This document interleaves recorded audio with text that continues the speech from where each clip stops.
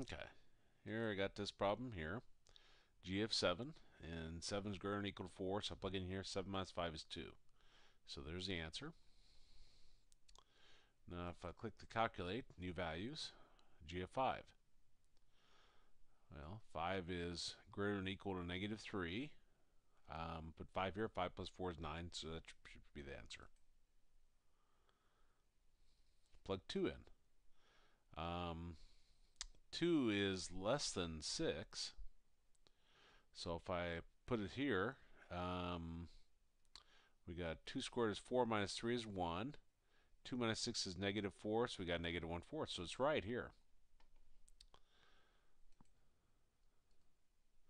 Negative 2. Negative 2 is greater than or equal to negative 7. I have to really think about this now. And so plug in here, negative 2 should be negative 4. Negative 4. Negative 4 is greater than or equal to negative 8. Negative 4, negative 3 is negative 7, so that's wrong. If I put 4 in, 4 is greater than or equal to that. 4 minus 1 should be 3. Now negative 4. Negative 4 is greater than or equal to negative. Well, let me find one that isn't.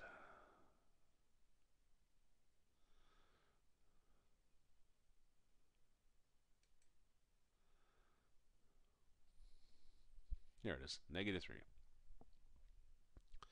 Negative 3 is less than 5. So you got negative 3 squared 9 plus 5 is 14. Negative 3 and negative 5 is negative 8. 14 over negative 8 is our negative 7/4. So it's correct here. So bizarre, very bizarre.